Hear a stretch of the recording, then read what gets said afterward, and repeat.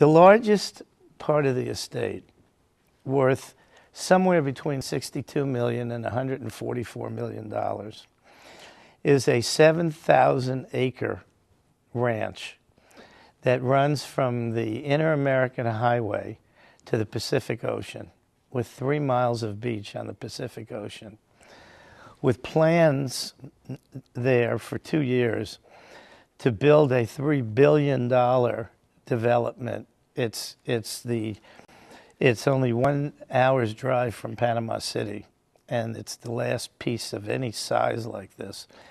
Well, what they did, all of which is illegal, all right, is the family took 36 fishermen, and they had the fishermen, and they gave each fisherman a piece of paper showing the lot that they supposedly lived on the beach of this property for the last 4 years. They took the 36 fishermen, led them to the mayor's office of the local town, who had no authority, and the mayor said, yes, you have possession of these 36 lots on the beach, all right?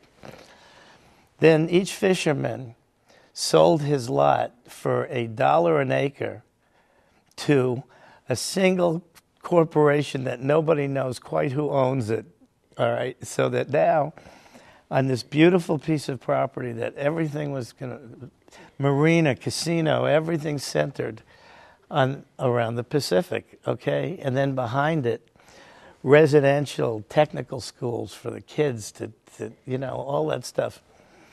Destroyed because some, quote, unknown person was able to get 100 acres of beachfront property there while nobody was able to stop it.